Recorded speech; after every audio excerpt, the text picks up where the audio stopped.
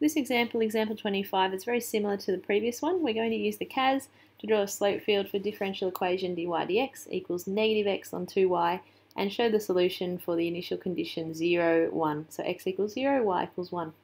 So our DE is negative x on 2y. I'm just going to put that in. So I'm going to use menu, graph entry, go to differential equations, negative x over 2 times y. And my condition was 0 and 1. That should display our slope field, and also our conditions will show us the particular solution. And, oh, I think what I've done, it's a good thing I did this actually, so you can see if that ever happens. If you get a weird dot, it's probably because you haven't used the right variable here. So I've just used a y. I need to use a y1 so it knows what it's doing. So I'll put a y1 in there. Now I'll push enter. Cool. So you can see you've got the direction or slope field is lots of circle or ellipses, really. So lots of ellipses from around the origin radiating out. And you can see that the particular conditions that we've got have sort of given us the top half of that ellipse. Okay. Sometimes it can get a bit confused on the edges just because of the way that the process works for finding your solution going backwards. But you've essentially got the top half of an ellipse there that's been defined really clearly. So for this question, you've used your CAS to draw the slope field. It's all essentially ellipses, and the solution for that particular initial condition is the top half of an ellipse.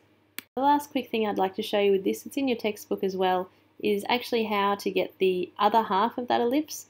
If you put in another condition, so 0, negative 1, and I'll put that in, so just press tab.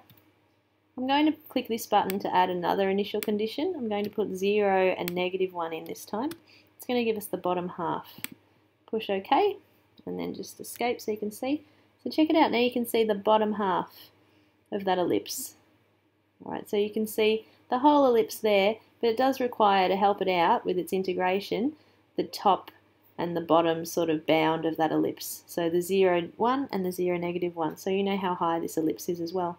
So, and you could play with that. I mean, if you were to change these conditions, let's make this a 0.5. You can see it coming in to 0.5. So what that's really doing, those initial conditions are changing the particular family, the particular curve that you're looking at out of that whole family of ellipses. And I'll change this one to 0.52, negative 0.5, to give the bottom half of a smaller ellipse, so you can see that. So all of the ellipses, depending on whatever conditions you put here for that value of y1, are going to be covered because you've got these solutions radiating out from the centre.